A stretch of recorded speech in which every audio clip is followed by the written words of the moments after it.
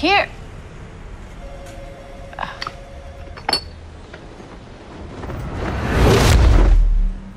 I never realized how absurd you look in that ridiculous outfit. Blue, yellow, and red. It's like a color wheel threw up.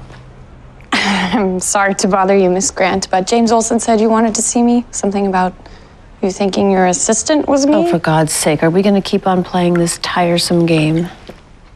I told you it wasn't a game, Miss Grant. I'm afraid I can't stay long. There's a lot of people out there who need help, as you well know. Nice to meet you, by the way. Nice to meet you, too. I really like your outfit. I like your glasses. Thanks. We're finished here. Kira, stop treating Supergirl like she's your personal assistant. She has important work to do. As do you. This bottle will not refill itself. Good night, Miss Grant. Kara.